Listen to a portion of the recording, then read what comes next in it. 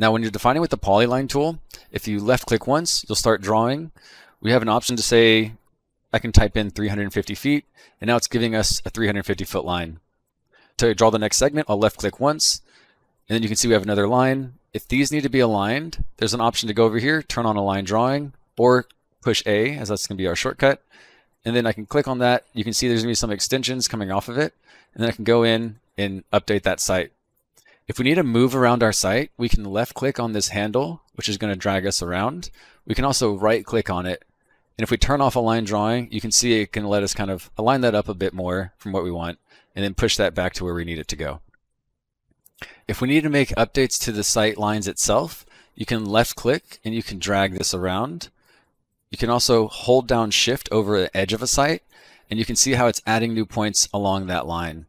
It then lets you go in and add more points if needed, so you don't have to redraw the site if you want to.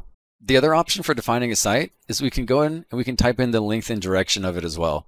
So you can see over here, we have the directions, as you can kind of see how they're input, the lengths as well. One thing that I would recommend is leaving off that last dimension, as TestFit will just kind of close that for you.